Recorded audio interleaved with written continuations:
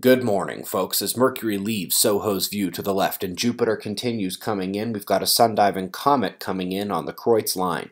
As it approached yesterday, all of your disaster prediction apps rang out as an M-class solar flare erupted from the incoming active region.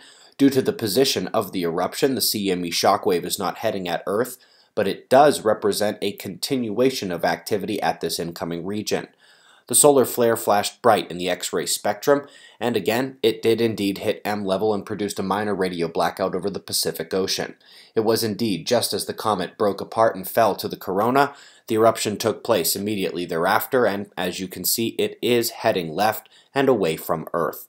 The plasma filaments are also presenting an interesting eruption threat. Largest one in position is coming over the northeastern limb. These can be just as eruptive as sunspots, and so we'll be watching all the thin dark ropes across the disk as the sunspot group turns in itself as well. The solar wind at Earth is still relatively calm after most of the southern stream missed Earth.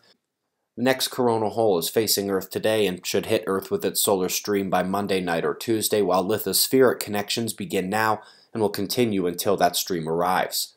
Top news today starts with merging galaxies. While the Sagittarius dwarf merger with our galaxy is detectable, it's not exactly visibly discernible from here on the ground. However, NGC 2623 is a different story, and it is always amazing to see how these cosmic do-si-dos do in space. Hubble's famous shot here with high formation seen even to the outskirts of the arms. We also have a fascinating article on efficient gamma production that had my imagination picturing cosmic jets literally the entire time I was reading the article.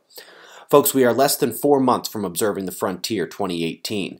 We're well over half full up, and so is the venue hotel. I'd love to shake your hand in February out in the desert.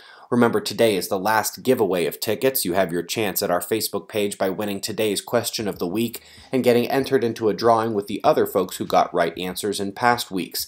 As we do every year on this day, website membership is cut by a third, so today is the day to sign up at suspiciousobservers.org. We greatly appreciate your support. We've got the world's wind maps coming up, null school, and shots of our star to close. We'll do this all again tomorrow, right here, but right now it's 5:45 a.m. in the new Valley of the Sun. Eyes open, no fear. Be safe, everyone.